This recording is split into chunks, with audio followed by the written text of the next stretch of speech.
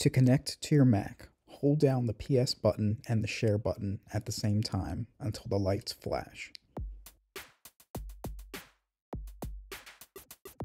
In the Bluetooth settings on your Mac, find the controller and click Connect.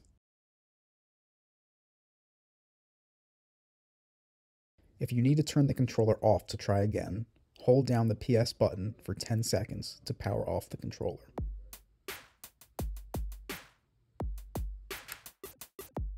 After pairing to your Mac, if you want to use the controller with your PlayStation again, simply plug the controller into your system and press the PS button. If the last device the controller was used with was the Mac, you can simply just hit the PS button to connect again. Take note that if you previously had your controller connected to your Mac and then switch back to using it on PlayStation, when you want to use it with Mac again, you can't simply connect it by making the controller discoverable and clicking Connect. You must forget the device in your Bluetooth settings, then put the controller in discoverable mode, and then connect the controller as a new device.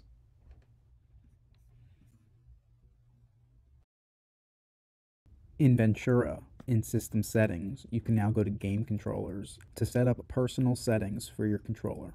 Under Profiles, you can customize the profile of your controller, including how strong the haptic feedback is, the color of the light bar, and you can even remap the different buttons.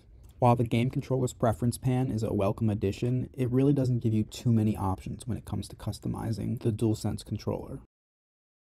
If you want more options for customizing the look of your DualSense PS5 controller, you should definitely check out DualSenseM on the Mac App Store.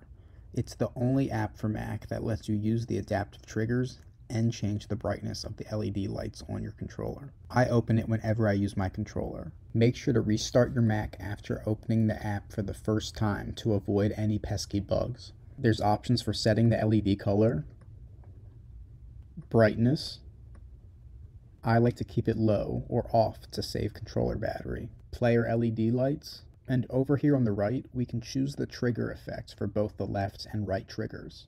I personally like the GameCube effect when I play emulated games, but there are tons of other options available to make the triggers feel exactly like you want.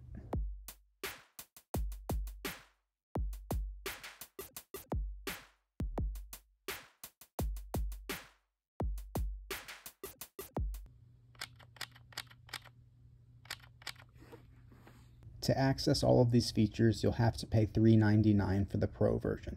It's a one-time payment, and the truth is the app hasn't been updated in quite a while, meaning there are still some bugs. Having said that, the more Mac users that buy it, the more likely DualSenseM will get an awesome update that will match the PC version in the future.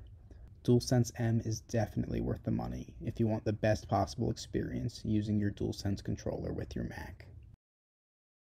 Don't forget that you have access to Remote Play. Remote Play is a downloadable app from Sony that allows you to access and play your PlayStation from your Mac through streaming.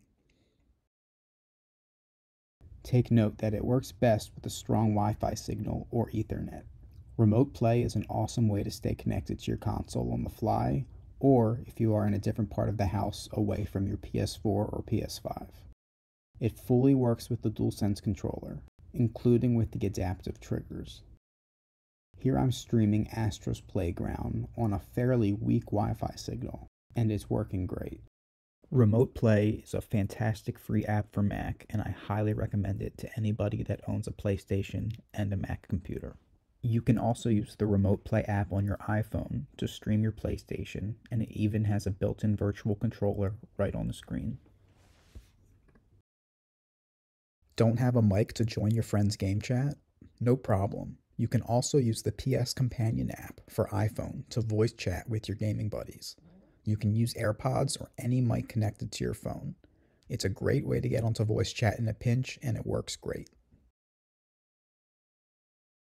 PlayStation 5 makes it really easy to record gameplay footage and then transfer your footage to iPhone and Mac. This method can be done with any screenshots and video clips that are less than 3 minutes long. Once you've recorded a clip on your PlayStation, go to your iPhone and open the PS app. Next, tap Game Library at the bottom of the screen, then tap Captures. Select the video you want and hit the download button in the bottom right-hand corner. Once complete, go to your Photos app and simply airdrop the video to your Mac.